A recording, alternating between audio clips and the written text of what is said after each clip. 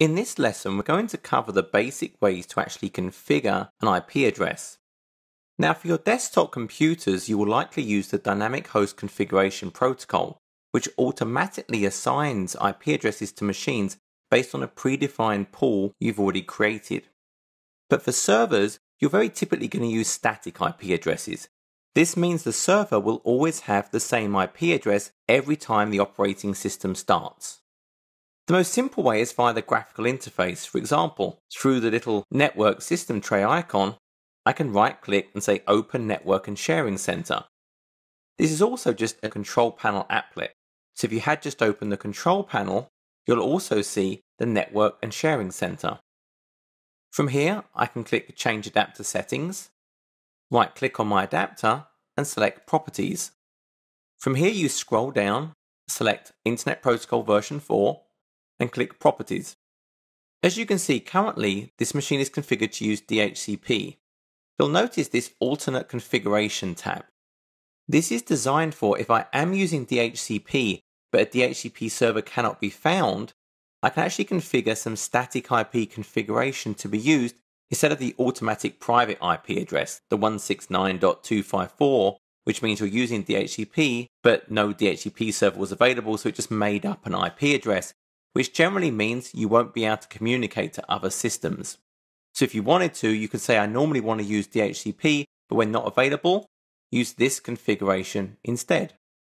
If I want to configure static IP, I just say use the following IP and then type in my new information. Notice I have an IP address, I have that subnet mask, so notice it's automatically filling in 255.255.255 because a 192.168 represents a Class C, i.e. 24 bits used for the subnet mask. If I change this, for example, let me just wipe this out, and started typing in 10.1.1, now it's given me the subnet mask for a Class A, which is 8 bits for the subnet mask. So it's actually making some decisions based on the IP address you configure. I would also fill in a default gateway, and then DNS servers. Notice also I have this advanced box. This is where I could add additional IP addresses. So this one network adapter could actually have multiple IP addresses. I can specify my gateway in this dialog with different metrics for their priority, how important are they. I can configure my DNS addresses, so I can configure more than 2. I can configure DNS suffix, which these are the names that are added after my machine's hostname when it's searching DNS for records. If you're using WINS, I can also configure my WINS servers in this dialog. So this is really the graphical way that you're going to configure your machine. But I'm going to cancel that. Another option is to use the command prompt, and we covered this in the earlier module. But if I open up my command prompt, the first thing I can see is I can use the netsh command to show my current configuration. So it's currently saying DHCP is enabled. But I could also manually set my config. I can say net shell, interface, IP, set address, on name, so this is the name of the adapter, so mine is called Ethernet, but yours might be local area connection. I want to say my source equals static, and I want my address to be that 192.168.1.27 with a subnet mask, i.e. mask equals 255.255.255.0, and I'll specify a default gateway of 192.168.1.1. I can also add my DNS server.